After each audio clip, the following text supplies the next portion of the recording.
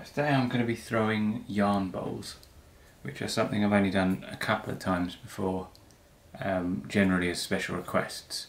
And then the other part of that is that the reason I'm going to be throwing them is that I'm doing a different way of selling this weekend. So on Sunday night I've got a handful of products in predominantly this glaze and the Borealis chrome titanium glaze, so dark clay and then floating green over the top. And some of that, it's a nice way of selling, because normally what I have is I have my designs set up and established, and then it's a bit of a pain to add new products because I've got to work out exactly how they're going to be. Whereas doing a shop update, which is how most potters do it the rest of the time anyway, I can just make one-off. So I've got a couple of these one-offs and they're looking like they're going to be one of the more popular designs. So this glaze is particularly nice with it. So I'm going to throw some more, obviously, for the next shop update. Yeah, so these are basically, I throw them as cereal bowls, and then I'll do a second part to this video following up. But the trick that I have learnt with these, to stop them warping, you carve everything out but leave a bridge in across there, and I'll film a video when I cut the ones that I'm about to throw to show you exactly what I mean. But there's a trick that seems to work reasonably well on the few that I've done. So if you want to check out the limited edition pieces that I'm putting up tomorrow, I will put a link below. It's mostly mugs, a couple of bowls, just sort of experiments with the new glazes mostly, and then a few pieces that don't have a home anywhere else. They've gone in it. And the idea is that they're there but marked as sold out at the moment, and then there might be a better way of doing this, but Squarespace, there are a couple of clever things you can do with Squarespace, and then a couple of things which are a real pain. So the easiest way I can see of doing a wider shop update is you export the products to CSV, which allows you to adjust the visibility and quantity. And what that means is you can really easily set the products as visible but with no stock, which is how they currently are, so they're sold out. And then tomorrow what I can do is I can set the visibility to invisible and the stock to 1. So there's one of everything but no one can see them. And then when it comes around to the time to do the shop update, which is going to be 7 PM British summer time, and I'll post what that is in other time zones below because I can't remember off the top of my head, but basically 7 in the evening here.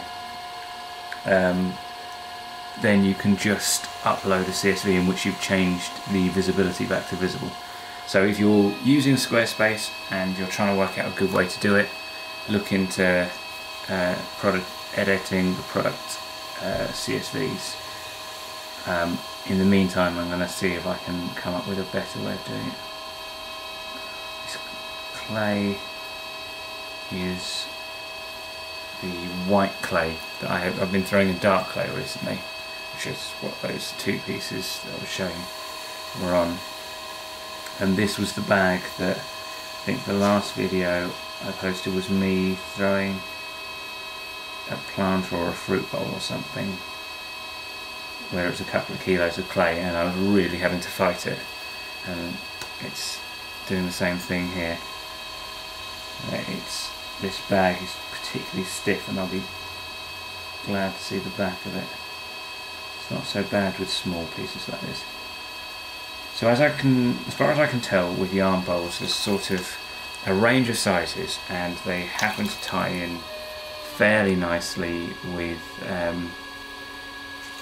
either my cereal bowls, which are 5 to 6 inches diameter and maybe 3 high, generally more like 5 inches diameter and 3 high, and my small fruit bowls, which are 8 inches diameter and probably a similar sort of 3-4 inches tall.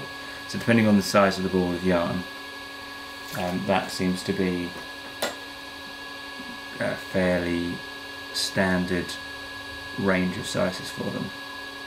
And I don't actually make any particular modifications at this stage. I'll have to check all of this with some people who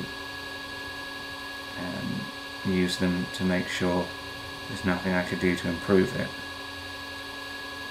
I think so long as there's a reasonably smooth curve to it, because the ball of yarn will unspool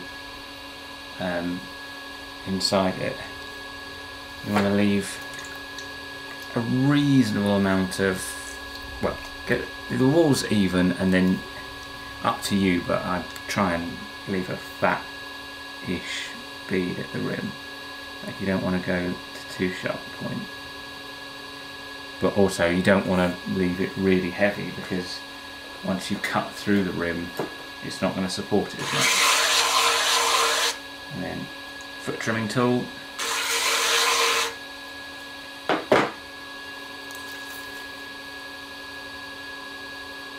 and that is basically that, and I'll come back tomorrow when it's dried a bit, so it's stiff enough to carve.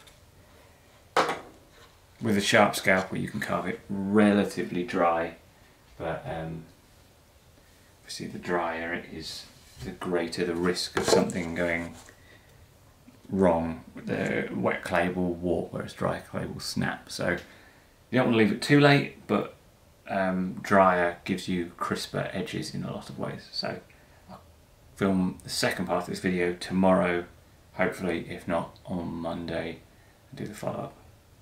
But I'm going to post this video today, because by the time I get this up, edited and up on YouTube, it will be about 24 hours before the shop update. And if you want either of those bowls or any of the mugs in those glazes this time round, then you probably need to be on the site at around that sort of time, because I know there have been a few people waiting for those glazes.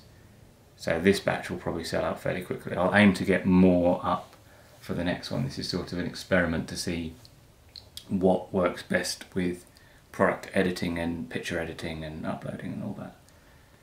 And I must say, it is a lot more faff than the way that I'm used to selling. There's, when you're editing, every single product needs its own description and picture and check sizes and things like that, versus just having a standard listing.